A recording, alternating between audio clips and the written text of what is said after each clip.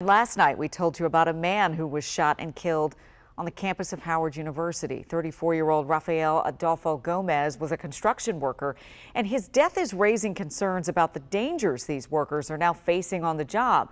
Rafael Cruz has some new insight on that.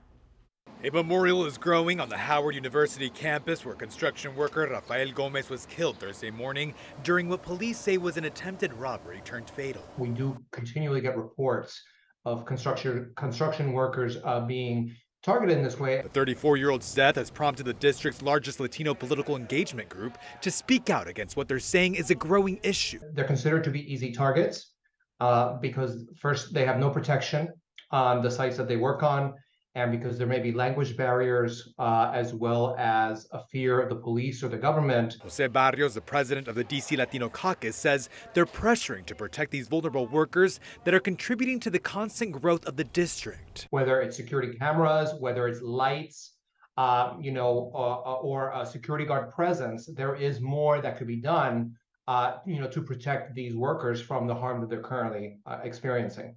As this memorial keeps growing, so does the concern of some of Rafael's co-workers who told me off camera that they're scared of returning to the scene where their friend was killed.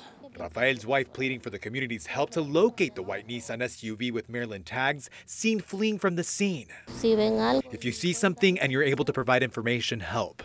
Your help will be very useful so that these people are apprehended. In Northwest DC, Rafael Cruz, WUSA 9.